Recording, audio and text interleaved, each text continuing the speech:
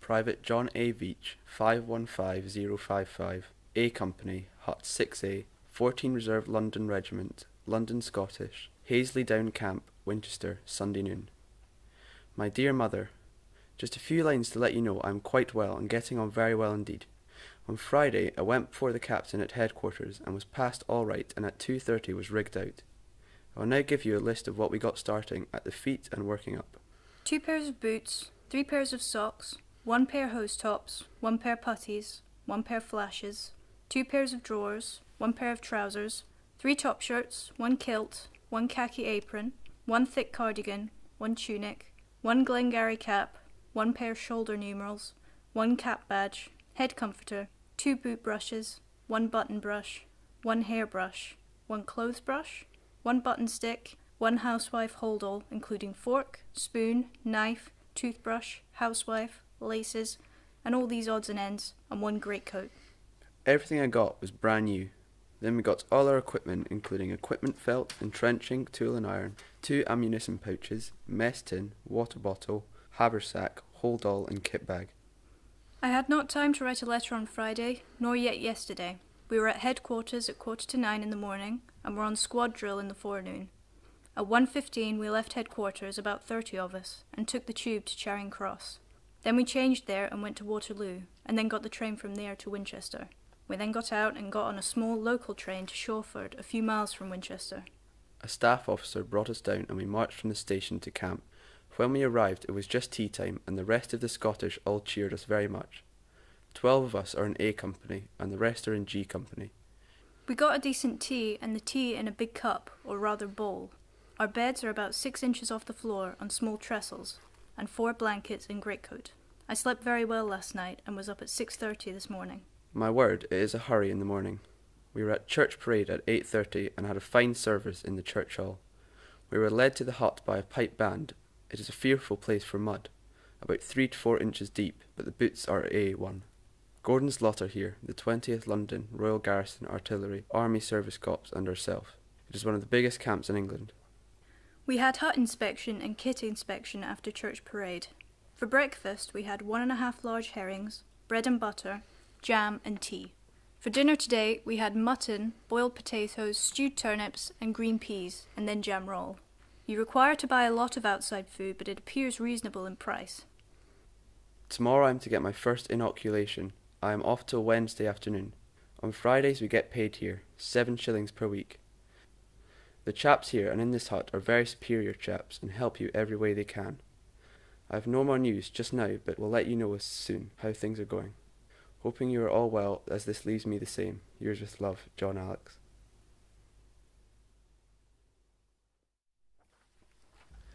Private John Alex, Bologna, France, Thursday. My dear Dad, just a few lines to let you know I have crossed safely after a very pleasant voyage. This letter is not going through the censor's hands, so I will give you all the details. An officer and sergeant brought over our draft, and the sergeant says he will take our letters back in his pocket and post them when he reaches England, thus avoiding the censor altogether. Of course, I will only manage 1 letter this way, but it is a very fine chance, and I will give you all of my news, none of which I would be able to give if the censor had the letter. Well, starting at the beginning, things have happened as follows. At 8 o'clock last night, the draft paraded and got a fine supper provided by our officers. It was a really high-rate dinner. After that, we paraded at 9:20 and got a short address by the colonel, and then the pipes played us off. The whole battalion turned out to send us off, and it was the heartiest send-off any draft has ever had. They followed us almost to Shawford station. At Shawford we got a train about 11 o'clock. All our engaged carriages soon got filled up, so 6 of us got a first-class carriage. You know, one of those carriages with the armrests, etc. All the other chaps were 8 in a carriage, and a 3rd class at that, so we started excellently. Instead of going to Waterloo, London, we went through Guildford and straight down into Folkestone without a stop or change. The civil service sent off a draft and played Auld Lang Syne for us as the train moved out of Shawford, and at Winchester the London Irish also played Auld Lang Syne. As you see, we were very popular. There were Australians, New Zealanders, South Africans, Civil Service, Royal Field Artillery, London Irish, St Pancras Rifles, Royal Irish Fusiliers and London Scottish on the train. Well, we landed at Folkestone at 3:10 this morning and lined up on the quay.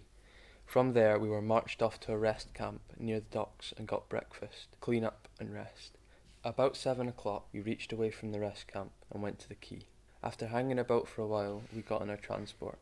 It was a huge paddle steamer and had on board over 2,000 troops. There were 3 transports, one behind the other, ours being the first. The Scottish, I think, were favoured.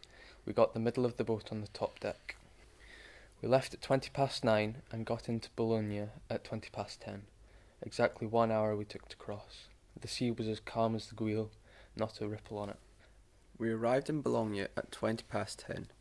After the regiments had sorted themselves out, we were all marched to a rest camp, where, at the present moment, I am. We marched through Bologna to get to this camp, and I must say I am not at all struck with either the country or the folk in it. The French soldiers look so untidy and not at all smart. The tram cars here are absolutely wicked. Perth cars are king over all cars to them. They resemble nothing short of buggies. Well, we got here, and ever since we came here we have done nothing but draw rations and eat all the long day. We are in tents here for the day, but tonight at 10 o'clock, unless otherwise ordered, we move off to the station. We have an 18 hours railway journey ahead of us, going from here to Havre. We are all A1 and the best of spirits, Scottish always to the fore. The French folk call us Scotchies here. As I have no more news just now, must close, hoping you are all well and to write to you soon with my new address. Yours with love, John Alex. Private John Alex, 515-055, 1st London Scottish, 14 Camp, No. 7, Infantry Base Depot, Le Havre, British Expeditionary Force, France, Monday. My dear mother, just a few lines to let you know I am all right and quite well.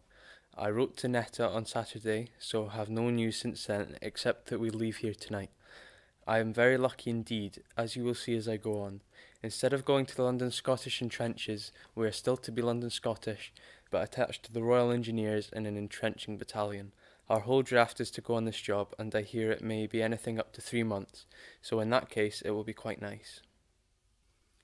We do not know definitely how long it may be, but this we've been told, and that is that. We are to be with an entrenching battalion, which is manual work behind the line. We are to be somewhere in Belgium, but you will hear from me where we are in due course. We leave here tonight at 6 o'clock, so are all right. We go from Havre, but the precise place to which we are going is not yet known. I know more about it than you ones do, and you can take it from me that it is quite a good job, and we are all rejoicing over it. Until you get my new address, just write to here, and the letters and parcels will be forwarded to me. No doubt food will be scarcer up the line than here, so food and sweets will be welcomed. I have really no more news, and am only writing to let you know all is well. Heat here yesterday and today is awful, almost tropical. Well, I must now close, as I have plenty to see to, but will write soon again. Hoping you are all well, with love to all. Your affectionate son, John Alex. Private John Alex, 515-055, 1st London Scottish, attached, 1st Entrenching Battalion, British Expeditionary Force, Thursday evening. My dear mother, just a few lines to let you know I have arrived at my new place and am quite well. We had a very long journey in the train lasting nearly 2 days and have safely arrived at camp. We are a very long way from the line and all we can hear is the dull thud of the distant guns. I don't think there is any chance of anything here, except perhaps the aircraft, and the Germans will be too afraid to cross our lines for fear of they know what. We're absolutely safe here, no fear of anything whatsoever. I thought when we left Havre that we were for the front line, but thank goodness we were more lucky and have come here. We can see aerial bombardments away in the very far distance, and from this distance it is quite fascinating to watch them, but it wouldn't be if we were near at hand. We see countless numbers of airplanes chasing about in the sky, and my word, they do go at some lick. We are in tents here, 6 per tent, so we are very comfortable, and 2 blankets per man. There's a Belgian village just beside us, and we can go into it when we like, but to go into any bigger village we require a pass. I have not had time to go yet, but will do so sometime soon. We're in Belgium, but beyond that I cannot give as it won't work. We were told today that we can name Belgium, but nothing more. This I can tell you is that we are safe as houses here and nothing whatever to worry us. We are here indefinitely, so that from all appearance here seems to be A1. We will be here until our battalion is thoroughly cut up and needs men very urgently. It may be months or only weeks, but we are all hoping it will be for months, as many as they like. I'll now tell you what we did today. Morning parade at 9:30 with all pack, rifle, ammunition, etc. We got an inspection by the Argyll officer first, then the colonel, and then dismissed and put all our stuff in our tent, and then had kit inspection. After that we were dismissed and nothing more till 2 o'clock. We got bully beef stew for dinner today. At 2 we went out in our shirt sleeves and dug little ditches round our tents to run the rainwater away. The weather here is warm and we are very comfortable and plenty room to move about. Well, ma'am, I have no more news just now, so must close, but will write you soon again. Hoping you are well. Yours with love, John Alex. Tuesday. My dear mother, just a few lines to let you know I am quite well and getting on all right. Since coming here, no post has yet come to our camp. We seem so shut out of the world, not having any news in it. I suppose they will come with a rush when they do come. As you will notice, there is no address at the top of this letter. There has been a dust-up here with censorship and a great noise over it, and addresses have to be included in the text of the letter and not put either at the beginning or end of the letter. My address is still the same. It is 1st Battalion, London Scottish, attached 1st Entrenching Battalion, British Expeditionary Force. We are also forbidden to mention what we do or what we are going to do on anything off our camp at all, or what we see. Taking all that away, there is nothing left to write about save how we are keeping. Tonight we have been on some job in our tent, that of looking our shirts for strange gentlemen. All of us were lucky. One chap caught 6. He headed the list, and I got 3. We looked shirt, kilt and tunic. One cannot help it here. Everyone is the same. The very ground seems infested. To use a Scottishism, every one was like a barley puckle. We have to be most careful with what we say in our letters. Censorship is so strict, and one will be punished for the least thing out of the ordinary. Yesterday at dinner time, when we stopped for dinner, I spotted a farm tune nearby, so off I skipped to it for a grub. The farmers' folk were just starting dinner, so they told me to have dinner with them. They spoke Flemish, with a little French, but no English. I had a nice dinner of pork, fried potatoes, bread and butter, coffee and sweet milk. As I have no more news, must now stop, hoping to hear from you soon. With love to all, your affectionate son, John Alex. Private John A. Veitch, 515055. Number 2 Platoon, A Company, Thursday. My dear mother, as I have a few minutes to spare this forenoon, I am to write you a short letter and give you all the news I have since I wrote last. We have been on a couple of jobs which were very interesting, but now and again slightly eerie. They were both quite safe, and as I have said, interesting, so I rather enjoyed them. We have shifted again into another trench, not the front line, and still further back from our last one. We will be here for a good few days. The same lot of us, 5 in number, are in fine dugout. This is the same dugout that I was in when I entered the trenches for my first time, and you may remember how comfortable I told you they were. Those who have had it while we have been up the line have greatly improved it by putting in new shelves and also wire shelves for putting our equipment etc. on. It is very comfy and all of us are happy. It is a nice warm dugout. Well, last night after coming down here, I got your parcel, sent off on 20th instant, and your letter of the 22nd. You always manage to write me so long, interesting letters. I will let you know in good time about further clothing. At present, I have every single thing I should like in my pack. Please do not send out any till you hear from me, but I think we will soon be home, judging from our present good successes. The flash lamp is a splendid idea of yours, and will be one of the most useful things I have. Just try and imagine us entering a pitch-black dugout after midnight. Everyone says, anyone got a match to light the candle? And then you think of the fumbling about that takes place. You can see how useful a flash lamp would be and will be under such circumstances. The candles are not broken at all, not one of them. They will last for a long, long time. The biscuits, sweets, chocolate and honey are also most acceptable. The honey is a fine appetizer. The sweets and chocolate have a short and gay life after they land here. Sweets are quite unobtainable, so you know how much I value them. As I have no more news, I must now close, but will write soon again. Hoping you're all well, and with fondest love to all. Your affectionate son, John Alex. Private John A. Veitch, 515055, Number 2 Platoon, A Company, 18th October 1917. My dear Dad, just a few lines this afternoon to let you know I'm quite well and getting on all right. I thank Mam very much for her letter received yesterday, dated 9th of October. I also thank Netta for her very nice postcard of 11th of October, received this morning, and Mam for the People's Journey of 13th of October, and Advertiser for the 10th, received today at noon. I am very pleased to receive them all and to know that all at home were well. I sent you a postcard this morning as I had not time to write a letter and get it off by post time. I am pleased you are getting rid of your fall of snow, but the wet will greatly hinder you. I am sorry you have not managed to secure the potato crop, but I hope the frost will keep off long enough so that the ground will dry up and you get them in. Captain Norman Dixon was in my class at school, and from what I remember of him, he was a very fine fellow. I am very sorry to hear that he has been killed. Also, Alex Murray wounded and Robert Powie as well. The dugouts we are in are warmer than the tents, and we are very pleased to have them in the front line, as some parts of the front have none, and the chaps have to sleep out. So you see, we are very lucky indeed, and we are most thankful.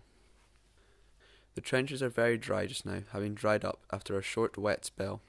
We are having glorious weather just now, but of course it is cold and chilly through the night. But we wrap up well. I have no colds at all, so you see I'm looking after myself well. I am still in the front line, but will very soon now be out of it for some little time. There is no need to worry over me, as I am quite safe and well. I hope ye long to be back home. I should think this affair out here should soon be over now, at least I hope so. There is absolutely no news I can write from here, as I cannot get any, as you can no doubt guess. Food is not bad, we get porridge and tea every morning early, and it is very good, and we look forward to getting it. Then breakfast, dinner and tea follow just when you fancy them. Must close for the present, as I have no more news. Hoping you are all well, and with fond love to all at home, your ever-loving son, John Alex. Private John A. Veitch, 515055, Number 2 Platoon, A Company, 28th October 1917. My dear Mother, I thank you ever so much for your very nice long letter of the 21st, received safely last night. I was delighted to know all of you were well and that Netta and Agnes Jane were all right. I am quite well and free from all colds, absolutely. If anyone in civil life had told me what we could go through without getting colds or anything else, I would not have believed them. It is very cold at nights now, but our leather jerkins and other clothing keep us, to use a vulgar expression, as warm as piss. It is a pity about C.B. Robertson. Poor chap. If I remember correctly, he was an officer in the artillery. It is terrible that a number of Pitlochry men who have been killed lately.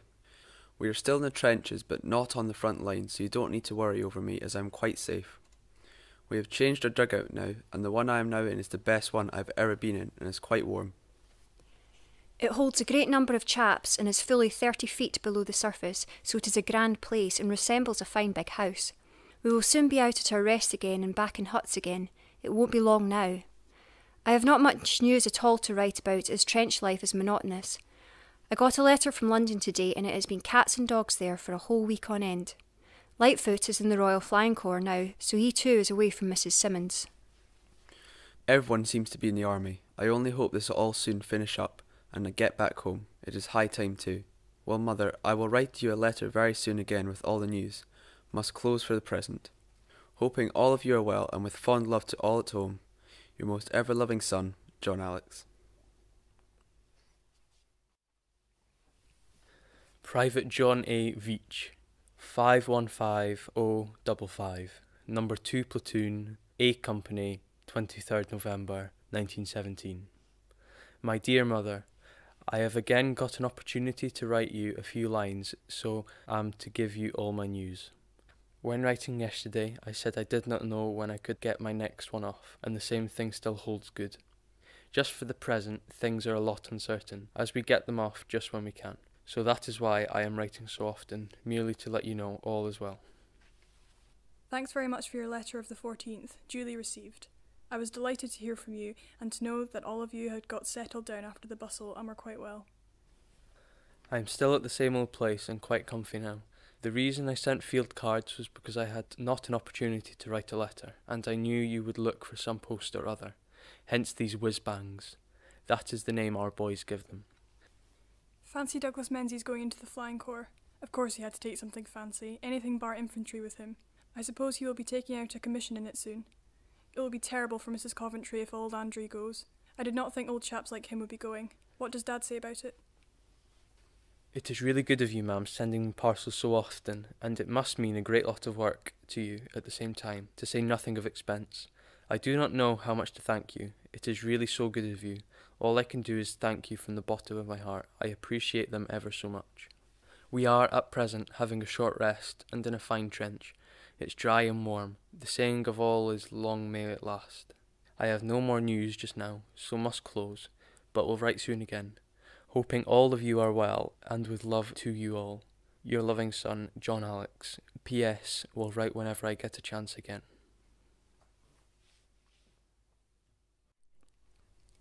Dunmurry, Pitlochry, 23rd November 1917, Friday evening.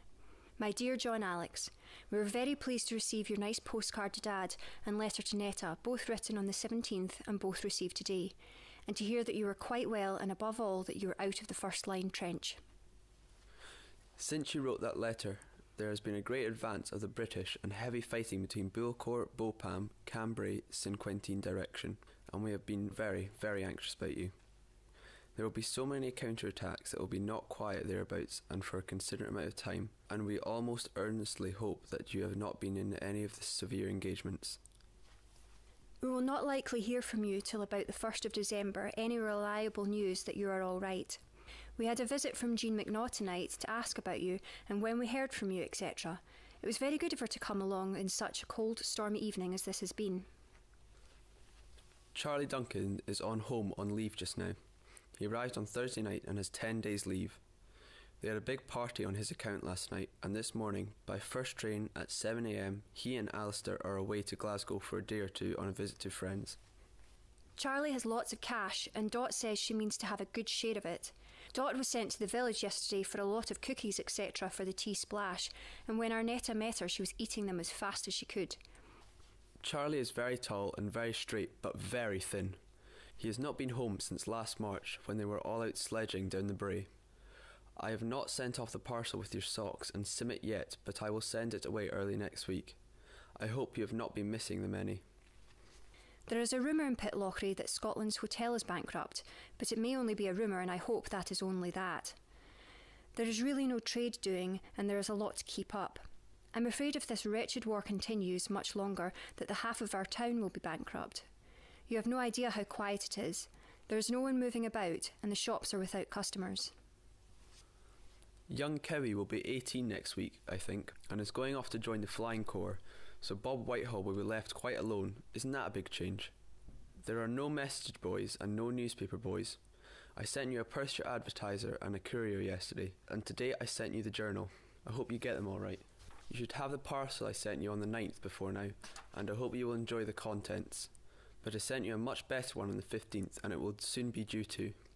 This advance and fighting may have hindered the delivery of them, but I trust not, and I also hope you are at leisure to enjoy them. In any of the lists we have, I don't see the London Scottish mentioned, but they may be in the English papers more. This has been a very stormy day here, sun shining but a perfect gale blowing and very cold. I hope weather is better with you again. I saw from the papers that you have had a lot of rain. During the big advance, rain fell for 24 hours. Wasn't that hard lines for the soldiers, who all had enough to contend with without having a rainstorm at the same time? I must now finish as my paper is full and it is late. With kindest love from each one of us and hoping you are all safe and well, with fondest kisses from your affectionate Mam. Dunmurry, Pitlochry, 25th of November, 1917, Sunday evening. My dear John Alex, I was very pleased indeed to receive your very kind letter yesterday, the 24th, which you had written on Sunday the 18th. also by night's post on the 24th. We received a field card dated the 21st, which had come very quickly. We thank you very much for sending us both. After receiving your letter telling us you would not be able to write any letter for some time, and that you would only send us field cards, and seeing from the papers that the British had made this big advance, we thought you were sure to be in it.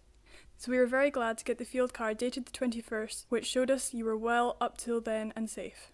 We all hope and trust that you will get through it all safely, and that there will soon be a lull again, and a rest for all you ones.